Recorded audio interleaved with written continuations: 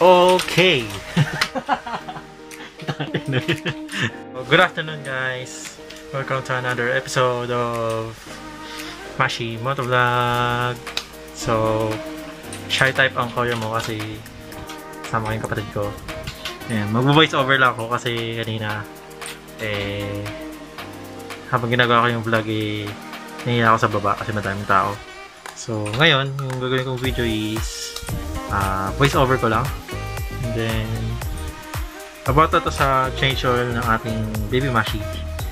Yeah. So, dahil extended yung community quarantine natin, no, sa NCR and nearby provinces. So, katulad ng Calabarzon, Cavite, Limis Cavite.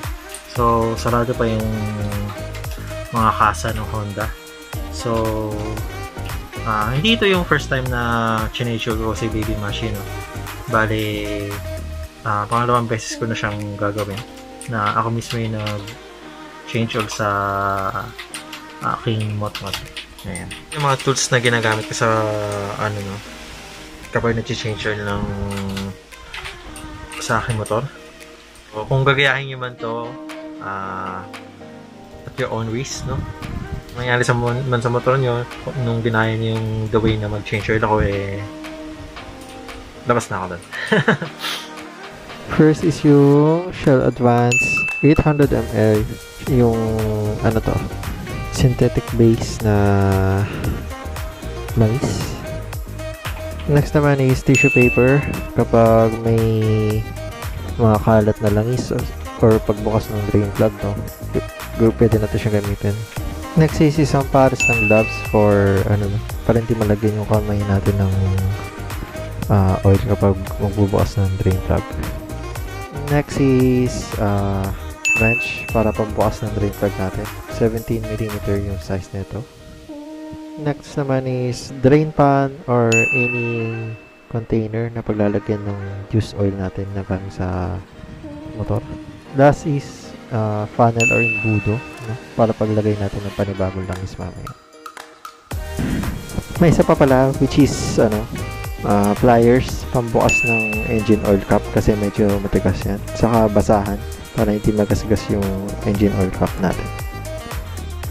Meanwhile, so ano kong ginagawa is binubuksan ko yung engine oil cap, no, gamit yung pliers natin. So medyo mahirap gawin to kapag one hand, kita nyo naman sa video. Ayan.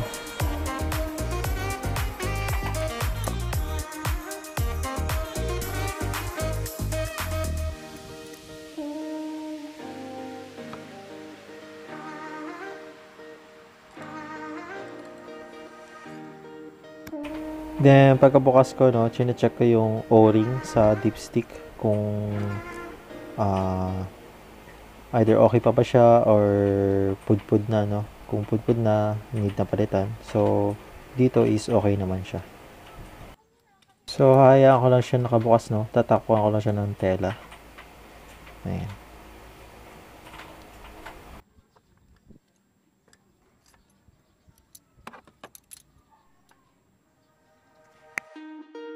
So, next ko na dito is bubuksan ko na yung drain plug, no. So, dito maraming nalilito na mga first time na nag-change oil sa motor nila. So, para hindi tayo malito, so may mga guides tayo kung paano malaman ko saan yung drain plug. Una is yung size niya, 17mm. At yung tornilyo na yan, malapit siya sa tambucho, makikita natin. And then malapit din siya sa foot brake, no, pedal.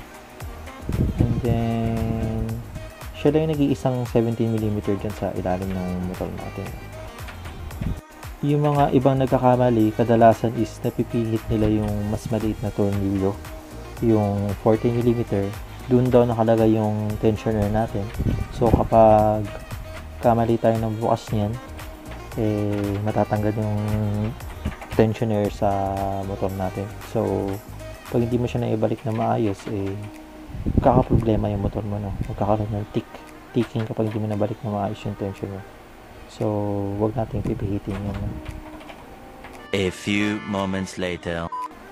Another thing na nalilito yung mga tao dito, yung pagpihit kung paano yung pahigpit o yung paluwag. So, palagay natin yung drain plug natin. This drain screw is katulad lang yan ng normal na screw, no? So, kapag clockwise, pinihit mo pa ganito, no? Eh, pahigpit. Pag counterclockwise is paluwag. So, ang drain plug natin is nakabaliktad, no? Sa ilalim ng makina. So, ang paluwag naman nito ay baliktad. Dapat clockwise kapag duduwagan mo. Kapag magdidain ka ng langis, kapag babalik mo na siya is counterclockwise. Many minutes later.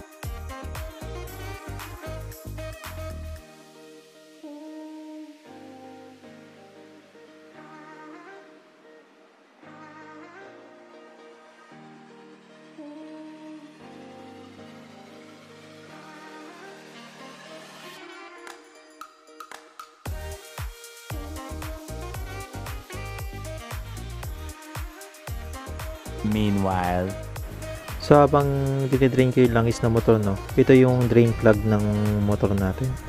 So sinabi ko kanina na mas maganda yung socket wrench kasi makikita natin, no, may parang may dent na yung screw at may parang gas-gas. So kapag yung normal na wrench lang yung ginagamit mo is bumibilog tong screw na to. So mas maganda na gumamit ng socket wrench para hindi bumilog ang screw na to, na. And then next naman is yung washer natin. Ito yung nagsiserve as para hindi tumagas yung langis natin. Parang seal siya. So wala akong pamalit ngayon kasi sarado yung mga kasa, so pagtsatsagaan mo na siya. Ayan. So makikita natin may marka na yun, bumilog na. So kailangan pinapalitan din siya na every at least 2 change oil. After naman nun, no, binalik ko na yung drain screw natin kasi wala naman na tumutulo na langis after 1 hour. Yan, pinupunasan ko lang yung excess na langis na nakadikit sa ilalim ng motor na para bawas din ang dumi. One eternity later. And then next part is yung paglalagay na ng langis, no. Ito yung favorite part ko ng pag-change oil. Puputasan ko lang itong bote kasi may seal yung bote ng langis na to, yung bagong langis na ilalagay natin. And then ayan, gagamitin ko lang yung mahiwaga kong imbudo. Improvise na imbudo kasi hindi ako nakabili ng imbudo. Ayan. So tinatansya ko pa kung ano yung sukat.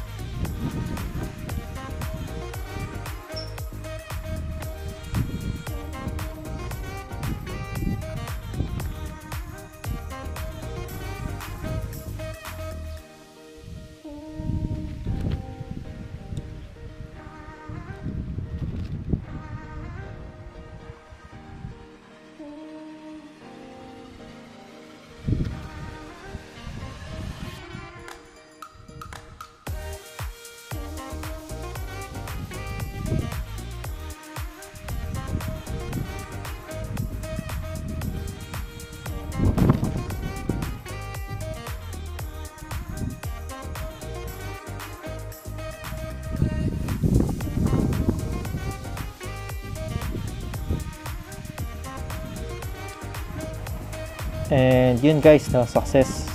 Na ilagay ko naman lahat ng langis. And then after nito, punasan ko lang yung parigid na. Hindi, balik ko man yung dipstick syempre. Yan. I mean, balik ko lang yung engine oil cap. And then higpitan ko na siya ulit gamit yung pliers na ito.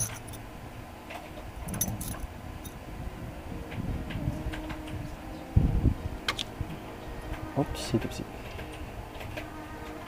Okay, higpit na siya. Diba? Maluwag pa. Higpit ako na konti. Okay, higpit na.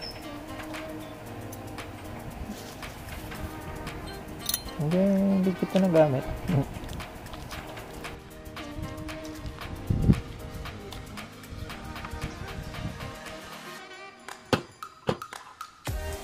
Then, after nun, check ko lang ulit yung ilalim.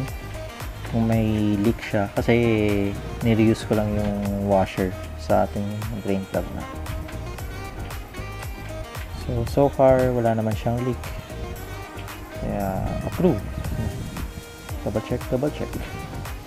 Para sure.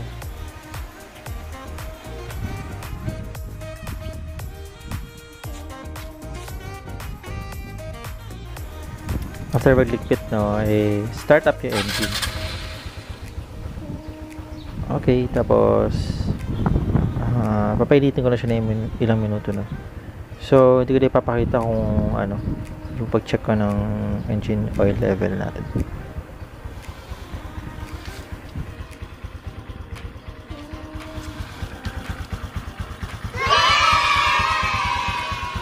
So, yun lang guys, no, yung basic na DIY ng pag-change oil ng motor ko. No? So, please like, share, subscribe, spread the word. Mashie, Motovlog. Ring the bell button. Yun lamang. Rise sa lahat ng motor. Peace out.